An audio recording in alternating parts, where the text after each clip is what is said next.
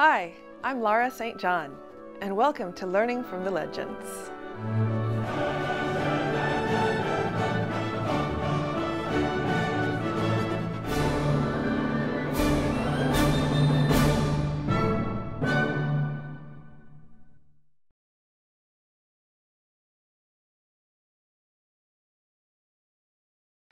In these lessons, we're going to work on learning how to perform the Mendelssohn Violin Concerto.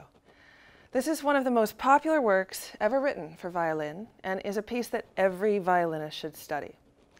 This is one of the most common pieces to prepare for a recital or an audition. It's also a great piece to study because of its importance in violin literature.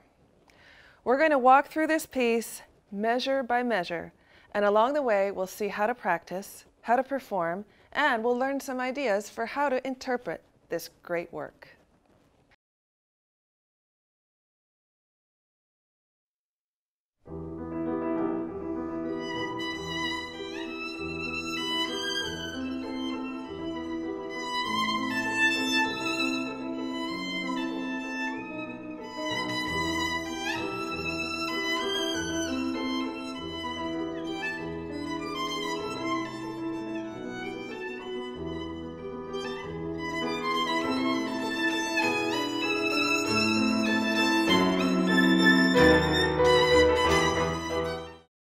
The first movement of the Mendelssohn is distinct in that it begins with the almost immediate introduction of the melodic theme by the soloist rather than the orchestra.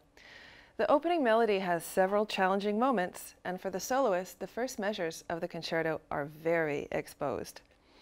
The soloist begins the concerto with some tricky shifts that require isolated, repetitive practice.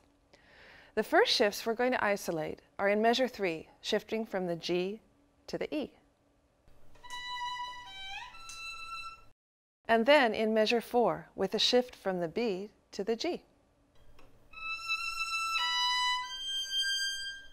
Shifts are such an important part of good violin technique, and this piece has a lot of them. So the first thing I'm going to show you is how to practice shifts correctly. You have to be very methodical on each and every one. Here are some simple guidelines. As a rule, any shift or short passages should be practiced in repetition until you can play them 10 times in a row without missing anything. If you miss the shift or make any mistakes, start over again at 0.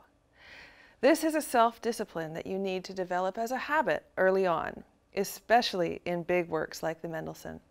It may not be any fun, but the repetition is absolutely necessary in order to learn the feel of the shift in your fingers and in your ears. If you can play it 10 times in a row, you build confidence that you can play it that same way every time in a performance. To get a feel for finding your way from one note to the next, we're going to use, in this case, what's called an intermediary note or a ghost note. Think of it as a stepping stone for your fingers. In measure 3, when we shift from the G to the E, we simply move the finger playing the G, the first finger, up to the B as an intermediary note before placing the E natural. First, practice with the intermediary note audible to develop a feel for where the note is.